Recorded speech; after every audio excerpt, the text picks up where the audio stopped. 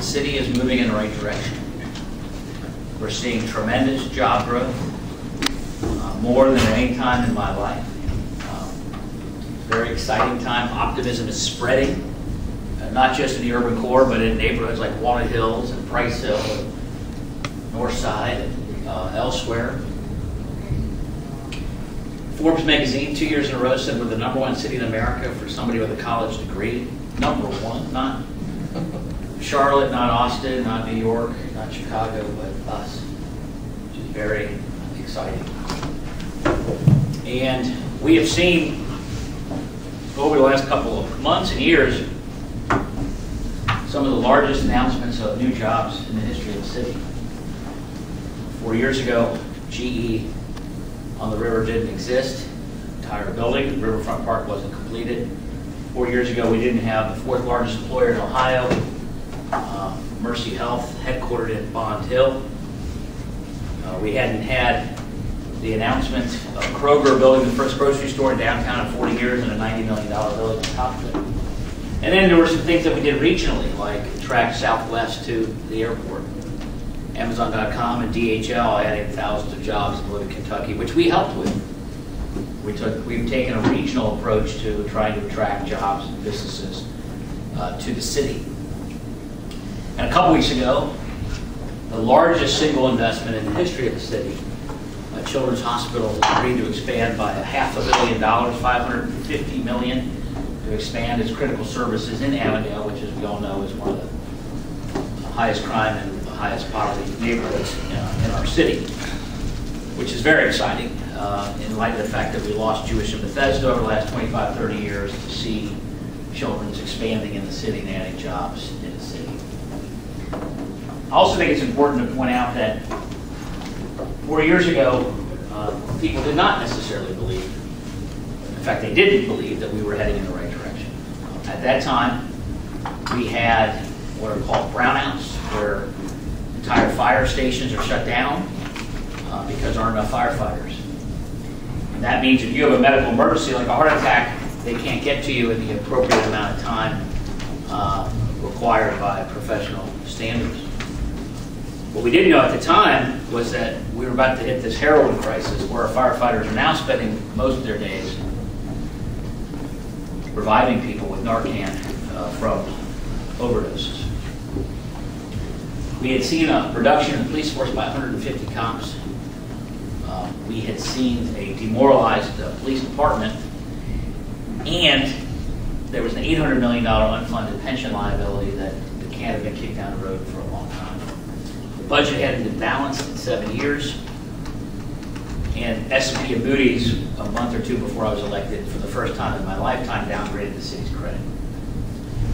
And so over the last 4 years, we had to rebuild the foundation that I believe has allowed for the amazing job growth that we've seen and the fact that people believe in the future again in the city. So we balanced the budget. In the first year, I had to do something very tough. I had to go to the unions and retirees and ask them to give up benefits from their pension in order to save the city from bankruptcy. It was not a fun thing to do, but it had to be done, and that's what leadership is about.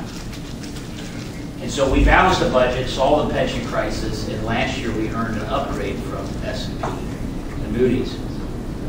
We have a net increase of 60 firefighters that have ended brownout, so we now can respond both to you in a medical emergency and to the overdoses that unfortunately are only growing. We put 100 more cops on the street, and we're seeing a re-encouraged and effort of community-oriented policing, not the least of which was the current upgrade that we have that I called for of the collaborative agreement. So those foundational pieces are the bedrock of what we've been able to do to attract business and jobs to the city. But what I'm most excited about is that our progress has been and is going to continue to be progressive. And so at the same time that we built new buildings like GE, we've invested a historic increase in human service efforts through our Hand Up initiative, which is partnering with best-in-class, evidence-based job training programs like Cincinnati Works and Cincinnati Cooks, and the Urban League and Easter Seals and Community Action Agency and Mercy Neighborhood and Health Services to help people, predominantly single mothers, get the job skills to get back into the workforce with a living wage. And we've seen the poverty reduction rate been reduced over the last 5 years. Even larger than it is the Child Poverty Collaborative, which is kicking off. We had a big press conference this week where dozens, in fact 28 separate human service organizations agreed to put competition aside and work together, share information, collaborate to work on helping 5,000 families transition out of poverty over the next 5 years. We've had for too long the designation of being one of the leaders in the country in child poverty. One piece of bad news in an otherwise good news story of our city's comeback that I find morally reprehensible, and why I put more time into working on anti-poverty issues than any other issue over the course of the last 4 years. And I believe, well, I know that as this Child Poverty Collaborative, which is much bigger than the city, hospitals, nonprofits, business community, etc., this will be the largest on a per capita basis anti-poverty effort anywhere in the country. And if we help 5,000 families, 10,000 kids, 15,000 people transition out of poverty, it'll be the largest drop anywhere in the country of the poverty rate in a very short amount of time. Something that we can be very proud of. And I personally believe that the greatest part of our reputation as a Renaissance and comeback city would be being a national leader of poverty reduction. Where does that come from? For me, well, I think some of you know this, but just to repeat a story some of you may have heard before, you know, I'm a product of faith and family in this city and a commitment to social justice. When I was, of course, my mom was a school board member and teacher, very patriotic family, and very service-oriented family. And when I was at St. X High School, I had the Jesuits and liberation theology and other messages of the gospel had a very big impact on me. And when I was a sophomore, we did a play about the Archbishop Oscar Romero, who was murdered in 1980 in El Salvador for speaking out on behalf of the poor of that country, the oppressed. And he was murdered while saying Mass. In many ways, for those of you who don't know his story, he was like the Martin Luther King of his country. And we did a play about his life, which is pretty rare for a Midwestern American high school to do a play about a Salvadoran bishop. But his life story inspired me, and I was interested in what he had to say. But what changed my life was that on the third day of our show, which turned out to be by a fateful coincidence, November 16, 1989, and on that morning, the death squads in El Salvador marched into the Jesuit University, think Xavier University, but in Central America, and murdered 6 Jesuit priests, the cook and the cook's daughter, in the middle of the night. And being at a Jesuit high school, the priests at my high school knew the victims personally, and we had to make a tough decision about whether to go on with the play. And of course, the show must go on. And we did that play that night, and we read the names of the victims before they had even been published in the international press. Now, I had a small part in the play. I was killed 3 times as a peasant in 3 different scenes. And I really just did it to meet the girl Submersula who came over to be part of the show. But it was a life-changing experience because I was pretending to be shot and killed within hours of these Jesuits who had literally given their lives for a higher cause. So I had an epiphany that day that I would devote my life to public service and to social justice. And so from that moment on, I'm proud to say that I've had an incredible blessing to be able to serve in many different capacities. And so in high school, I spent time in Latin America and in Over the Rhine. It was a very different Over the Rhine, working with the poor. In college, I started a migrant farm worker trip to southern Florida and spent a day picking green peppers, something I never want to do again.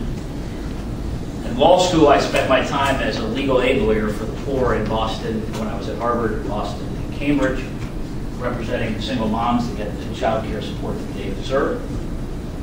And then when I came back here, in addition to my service on City Council, as you may know, I've started the Ohio Innocence Project, which uses DNA evidence to help people get out of prison who are innocent. And there's been a lot of great discussion in recent years, important discussion, about the criminal justice system and improving and reforming the criminal justice system. But if you've been convicted of a crime, you've already been through your rights, and you have no more rights. Your rights were tried, you got a trial, and you lost. And at that point, you basically have no guaranteed rights. So the Innocence Project work, where we go into people who have already been convicted and demand from the courts a chance for essentially a second trial, is incredibly difficult work because there's no entitlement to it, even if you have evidence of innocence. But the kind of person I am is I work to right wrongs. And I'm proud to say that we've gotten 25 people out of prison over the last 13 years. Just as when I was on City Council during that same period, we went through the racial unrest of 2001.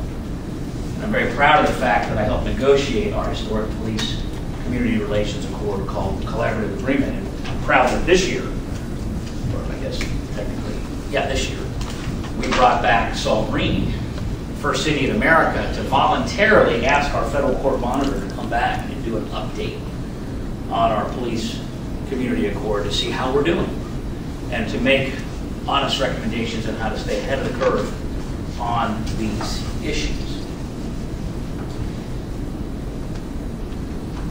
And as I said earlier, the things that we are focused on now are most prominently focused on reducing poverty and expanding opportunity. At every stage in my life, I like to think of Robert Kennedy's favorite quote, some people look at things